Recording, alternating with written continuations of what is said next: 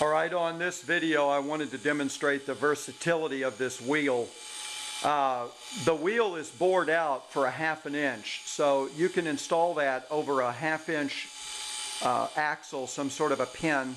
I've got a stainless steel pin down at the other end of this board, so I'm going to flip this around. But I also wanted to show that it can be used. Obviously this is the 1/4 inch bolt, a standard 1/4 20, you can use 1/4 28. And the bearings that I've inserted into this obviously are 1/2 inch outside and 1/4 inch inside. Well, these bearings can be had in many different sizes, and these are really cheap bearings. This one happens to be a 3/8 of an inch ID, and this one is a 3/16 of an inch ID. So you can pilot this wheel on a shaft that's 3/16, 1/4, 3/8, or down at the other end 1/2 inch, and I'm going to demonstrate that right now. I'm going to shut it off. I will leave the pinion there.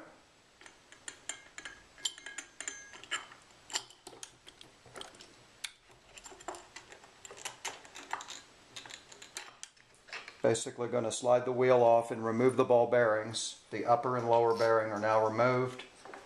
Those spacers can stay there. So I'm going to flip this board around, and like I said, at the other end there's a 1/2 of an inch pin. I believe it's like 0.498, which about any piece of rod that you'd buy at a hardware store is usually about that size. Now I'll insert this onto the shaft. Wait a minute, I'm going to need a spacer. Let's do stainless steel washer and 2 nylon spacers.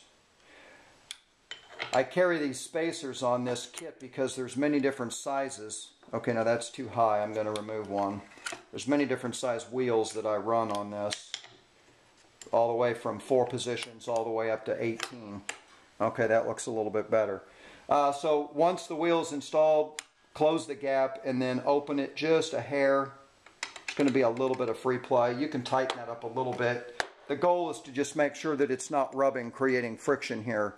The only parts that rub should be this machine quality bearing in and out of the slot, which is almost completely friction free. Now I'll go ahead and put power to it.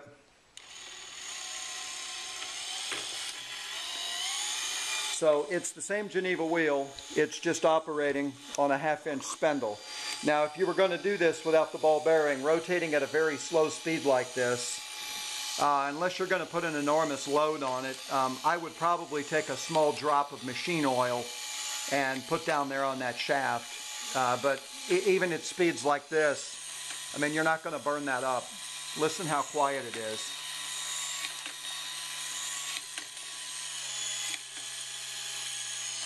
Let me check the gap. That's pretty good.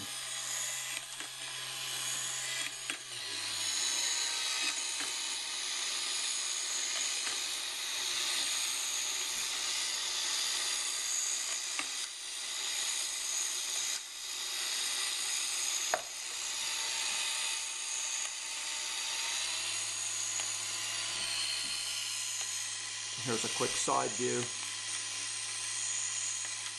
Now you can see the hole in the back of the cam here that's tapped, 832 for the set screw. And now you can see the ball bearing entering the slot. Very, very nice mechanism. Classic mechanism. You don't see these anymore. They've basically been replaced by the stepper motor and electronically controlled and computer controlled gear motors. But this is the Geneva cam and Geneva wheel. This is a 6-position, 60-degree on the output. Let's go the other direction.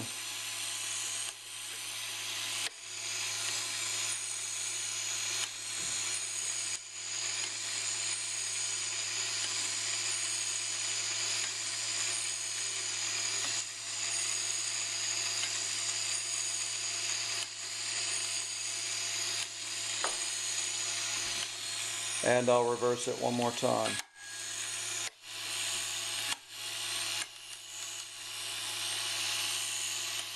Gotta watch that micro switch arm. I need to put a little more of a bend in that, and then it will operate in both directions.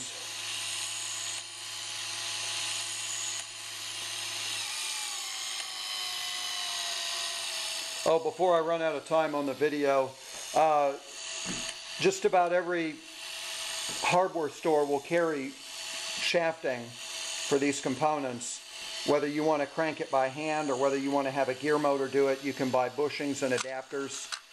These little brass pieces, I buy these at a hobby shop. Ace Hardware, where I live, also carries these in brass and copper, so you can adapt a shaft up or down, whatever you need to do. Here are some nylon bushings that are available at that same Ace Hardware store. Different types of nylon washers and spacers and shims. Also, I wanted to show you one of these that I polished, and it wasn't difficult to do. This one, it's got some fingerprints on it. This was polished in about 10 minutes on both sides with nothing more than a cordless drill and this little setup that I bought at Home Depot. I bought a 12-inch long threaded rod and then pinched that in the vise and cut it with a hacksaw and then thread it on a nylon stop nut, and then all you've got to do is put on a large washer, then put your buffing wheel on there, a second washer. You're basically making a buffing wheel sandwich.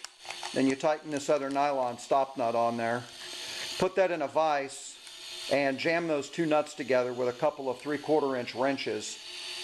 And this is a 1/2 inch. I don't know how large. I think most drills open at least a 3/8. They had wheels like this that were a little smaller that would accept a 3/8 of an inch arbor. They sell arbors, or you can make your own. I wanted one that was a little longer. And these threads grip really well in the chuck of the drill. So you spin this. This was bolted to a piece of scrap lumber. The rouge, this is just a jeweler's rouge, some sort of a metal polish. They sell this at most hardware stores. This was like $2.50. And this is what it looks like. It just essentially looks like a large crayon, but embedded into that is your abrasive material. And you'll spin the wheel and then hold this into the wheel and load the wheel with the rouge. And then this will be screwed down to a scrap board. And then basically just make contact with the wheel and polish it up. And you get in here to do the edges. And it makes kind of a mess. I do it out in the backyard. And then this piece just needs to be cleaned with hot soap and water to get some of that residue off. And then you just wipe it clean with a towel and you get this high luster polish. And this is the same aluminum that this one was made from. These are, I'm not sure the exact alloy. It may be 6061, but it's a really high grade, probably aircraft grade aluminum. So the parts are made of quality materials and stainless steel fasteners. But again, this Geneva wheel combo, this pinion and wheel, is currently for sale on eBay.